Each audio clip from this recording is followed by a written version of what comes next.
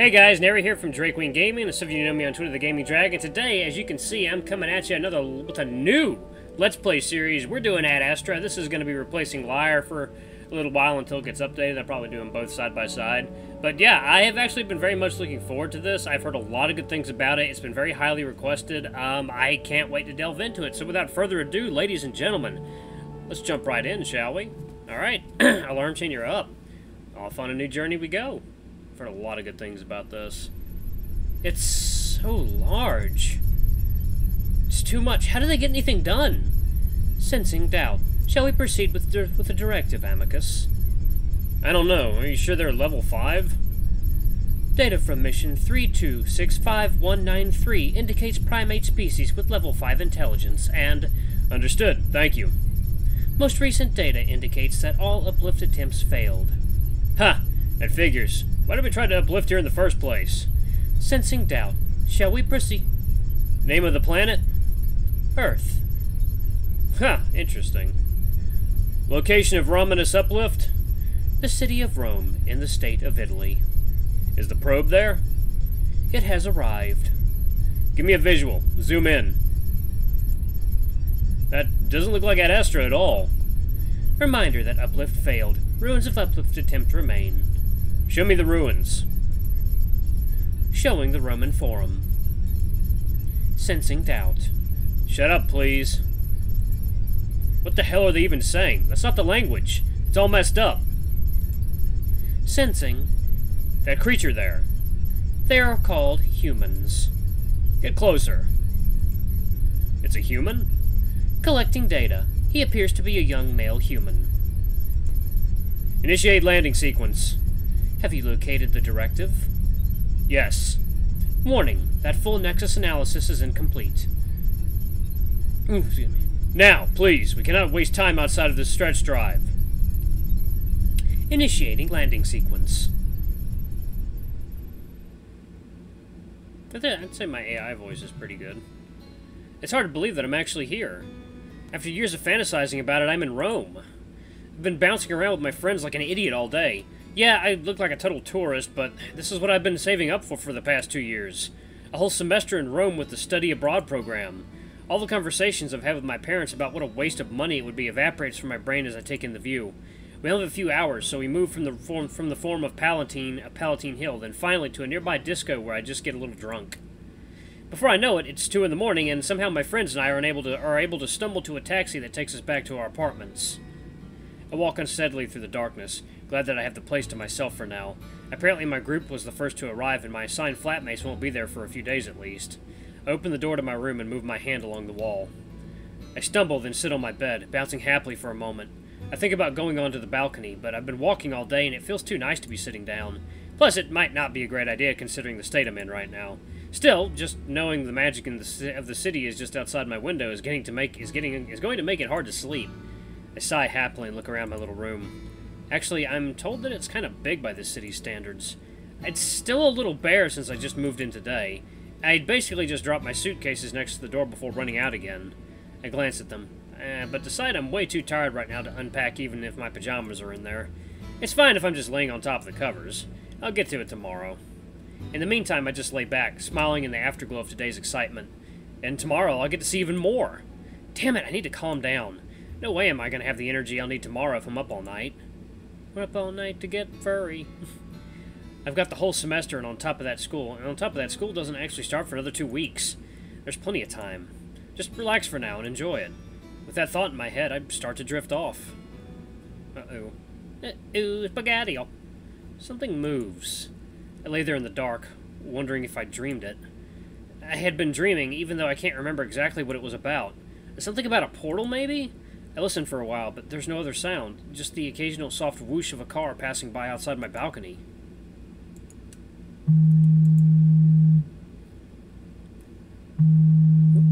Oh, God, return. Okay. I shift around a little. The suffocating humidity is making the sheets stick to my skin, and I wonder if maybe there's a fan in the closet. I finally sit up in bed, realizing that there's no way I'm going to fall back to sleep like this. I could at least try sliding open the balcony door, though I'm not sure that will do me any good. Worth a try, I guess. I groggily slide out of bed and try to slide the glass door open, but it doesn't budge. I struggle for a few more seconds before sighing and moving toward the door to find the light switch. My feet slide along the semi-cool wooden floor, which feels great, while my hands stretch out in front of me, searching for the wall. Right then I remember that I was woken up by noises, and I imagine some intruder standing there in the dark, waiting for me to bump into him. Feeling the hairs stand up on the back of my neck, I quicken my pace and find the wall, fumbling around until... I quickly glance around the room, relieved that it's empty. Oh, hold up. 1 second, guys. I'll be right back. Sorry about that, guys. I'm back. My parents had warned me about the crime rate here. While the city is technically safe in terms of murder, robberies and muggings are apparently pretty common. I had shrugged it off at the time, but now that I'm alone, I make my way to the balcony, looking for the lock before finally seeing that there's a latch near the top of the door. I unhook it and slowly slide the door open. I'm disappointed to find that the air wafting from outside is almost as stuffy as the air inside. Still, I take the moment to stare out at the lights of the city for a while. Even though I'm more interested in the ruins, the city itself is undeniably beautiful. Nothing like my hometown. That's when I notice that there's a strange smell in the air, like burning rubber. I stick my head out a bit further, looking around for the source, but I see nothing.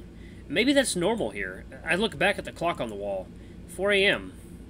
I sigh and shuffle back to bed, only realizing that I've left the light on once I've already fallen back first onto the covers. I sigh and will myself to get up, but the tiredness has returned and the heavy humidity is almost like a warm blanket pressing down on me. I close my eyes. I'll get up and turn it off in a second. I just need to rest my eyes for a bit. Just for a bit. That's what we all say, isn't it? Especially when we try and get up. Oh, I'll get up in like 5 minutes and like 30 minutes later. Something moves again, and there's another smell in the air. A good smell this time. Something floral. It reminds me of lavender, and that's when something hard and sharp presses into my left eye socket just above the eye. It doesn't really hurt, but it shocks me awake. Oh! Well, hello there. It leans over me, something shiny in its grip which is pulling back from my head. Oh. Ah! I kick out with both feet, hitting the thing leaning over me in its body. Oedipal! It let out a surprised grunt, stumbling back and falling on its rear while I scramble back on my bed, pressing myself against the wall. Almost immediately, it scrambles back up, revealing its massive build and its masculine shape. He adjusts his cape and smooths down his fur before rubbing at his chest, giving me an odd look. Then he fixes a smile back on his face. Ave! Maria. I stare. That's all I can do is stare. He stares back at me for a moment, then clears his throat. Ave! Hello! The space above my left eye throbs, and it sounds like I'm hearing two things at once from the same voice. What is intelligere? Do you understand? Again, the bizarre twitching in my eye and my brain, and hearing two things at once. I feel like I'm going to be sick. The room shifts and swirls a bit, then slowly starts to settle. The twitching in my head turns into a dull throb. I'm having a nightmare. Do you understand me? I stare at him, and he stares back. Come, I don't know if the chip is working. What? The creature raises its hand to its head, rubbing at it. Well, he can speak, and it's translating. Can you understand me?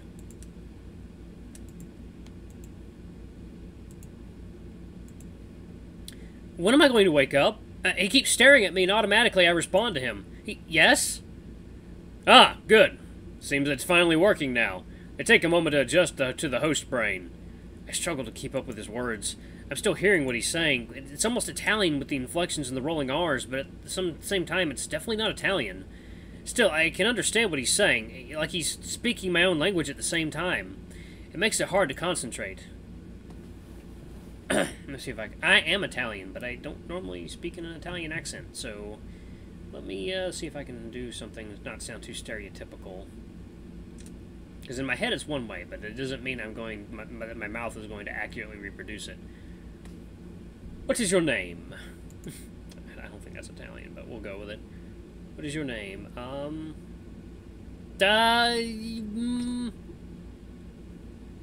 fuck, what is my character's name?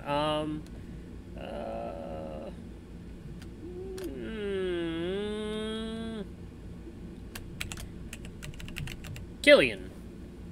I am never, ever going to put a normal fucking human name in any of my games, in any of these games I play, I don't think. Killian. His expectant look almost forces the answer out of my mouth. Killian. Killian. Beautiful. I am Amicus. The confusing double language I was hearing is starting to fade, and now only my own language comes from his mouth. It's odd, the word is not quite matching up with his lips.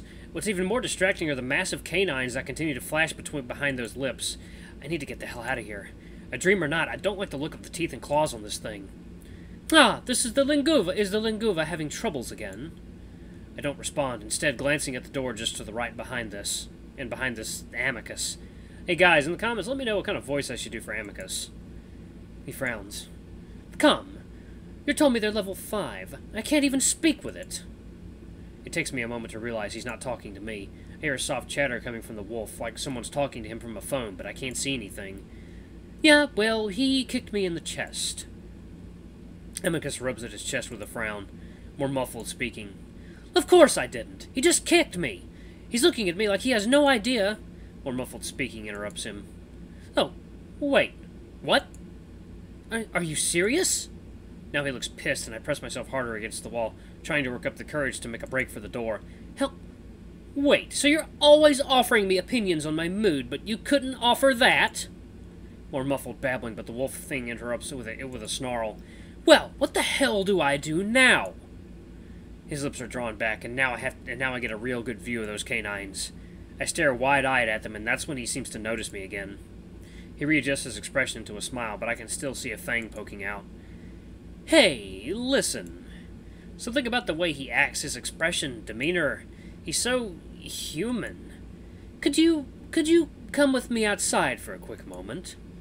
For some reason, the realization of his humanness makes me absolutely positive that this is a dream. This must be a character from a game or movie that I'd seen. I shake my head slowly at him. Please? I just stare, still waiting to wake up. I've had dreams where I couldn't wake up before, and this is just one of those. I remember reading somewhere that if you aren't sure you're dreaming, you can plug your nose. If you can still breathe, then it's definitely a dream. But I remain frozen against the wall. The massive wolf sighs, and his paw suddenly moves to his waist. I only have a moment to see some sort of device with multicolored lights before he moves, and my entire body seizes up and things go black. Yeah, I had a feeling it was going to happen. My body feels strangely numb. It's like when I wake up with a dead leg or arm, except right now it's my entire body.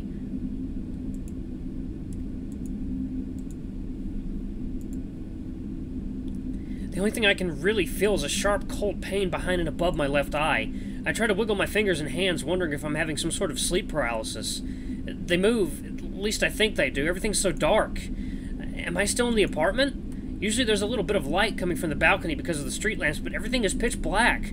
I start to feel a little panicky, both from the numb feeling and also the idea that I might have gone blind somehow. I try to remember what happened last. Did I go out somewhere? Maybe a club. The disco. Did I take something? I start to push myself up, and that's when I feel something soft under my hands, and something very hard under it, like concrete. I'm definitely not in bed right now. Now I really am starting to panic. I'm wondering if I've been kidnapped. I get on my hands and knees, thankful that at least the numb feeling is going away. I'm also relieved to find out I'm not blind, and I see a soft glow of light outlining what's roughly the shape of a door in front of me. I open my mouth, about to call out before I force it shut again. I have no idea where I am or how I got here, but I'm not liking the signs.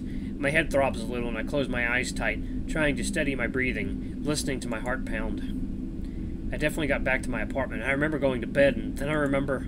My eyes fly open as I remember that wolf creature staring at me with those blue eyes. And those teeth. Oh my god, there's no way, there's no fucking way! I open my eyes again and stare at the soft light, trying to listen. There's a constant hum of some kind, like a whirring of a large machine. It's gentle and almost soothing, but it makes me think I'm in some sort of vehicle. But I don't feel anything. No bumps or turns.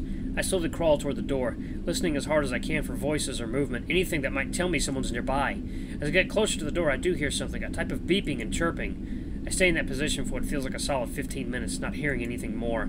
I think about trying to open the door, but I realize that might not be a great idea. I still don't know if that wolf is real. No, I know he isn't real. What's more likely is that someone slipped something into my drink and I hallucinated everything. I had laughed off my parents' warnings that tourists are vulnerable in Rome, but now that doesn't seem so crazy. Someone had drugged me, followed me to my apartment, then kidnapped me. I need something, a weapon, before I try opening the door. I feel like I'm in the closet of some kind, so there's probably something here that I can use. Slowly, I get on my knees and start moving forward, waving my hands in front of me. If I can find the shelves, then I can just feel around for something solid and My hand sweeps what feels like a box, and what follows is a clang of metal as something falls to the floor. I cringe, squeezing my eyes shut as the sound echoes around the room I'm in. I kneel there in complete silence, stunned. And that's when light spills over my body, followed by a large shadow. Oh hey, you're awake. Did you know he was awake? Yes, for approximately 0.2 hours. I swear to the gods. Why are you so useless? I sit there, not having turned around yet, but the shadow gets bigger and I feel him looming over me. I get a whiff of lavender. Finally, I slowly turn my head and see the wolf. Oh, that's a cool design. He towers over me, his broad muzzle pointed down so that he can look me right in the eye. While his size and general demeanor are intimidating, his eyes are warm and friendly. That doesn't really matter to me right now, as I realize that I hadn't been dreaming or hallucinating earlier, or the dream hallucination is ongoing. The wolf moves towards me, and I immediately scoot back until the shelves behind me dig deep into my spine. I vaguely notice the metal thing I'd knocked over earlier. It's a polygon-shaped thing with a long cord running out of it. Remember, the human doesn't know about the Galaxias. Proceed with caution. The wolf's ears flick before he visibly tries to write his expression into a smile. Hello, human. Sorry, I mean Killian, right? Again, I get caught up in watching the movements of his mouth counter to what I'm hearing in my brain. Then I notice that he's waiting, watching me intently. I open my mouth and close it, then nod. The wolf still stares at me, seeming to not understand.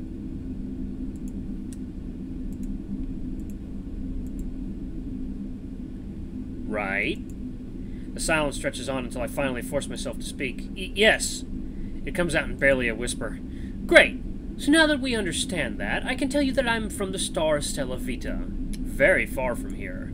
The wolf sets his paws far apart, his eyes wide as he emphasizes the distance. He's talking to me in a way one might to a very dumb 2-year-old. I live on a moon called Adastra. Adastra, whatever. Do you know what a moon is? You live on a planet. You live on what's called a planet. I stare at him for a moment, almost offended despite my continuing shock. Amicus smiles gently. A moon is a large... I know what a moon is! Amicus blinks at me. We have one! My words feel automatic. Actually, everything feels like it's on autopilot right now.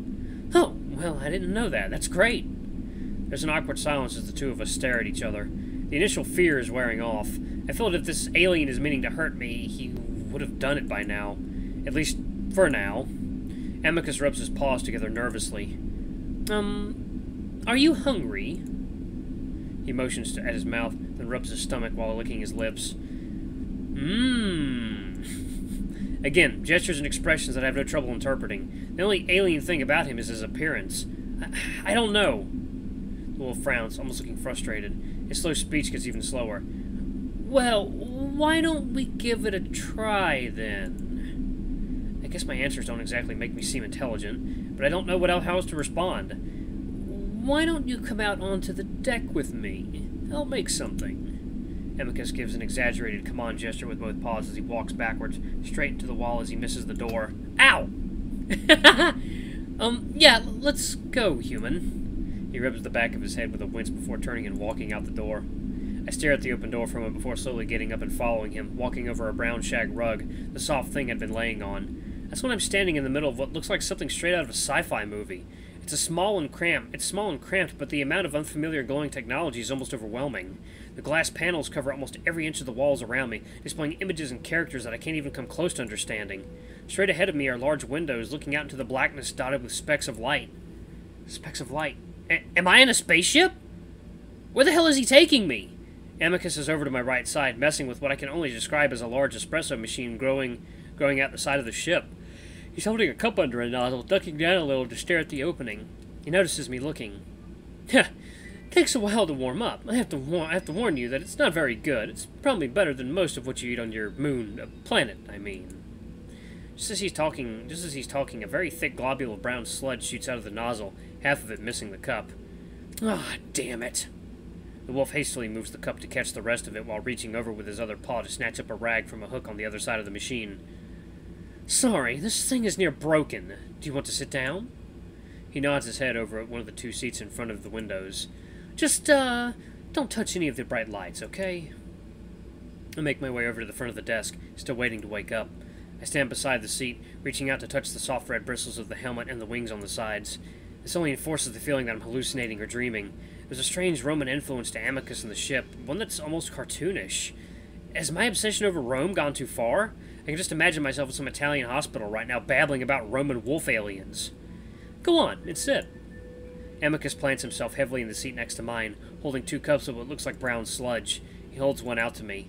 I take it gingerly before sitting down, and looking into the cup, the food has the consistency and look of half-melted chocolate ice cream, except it's warm and smells like dirt, like literal mud.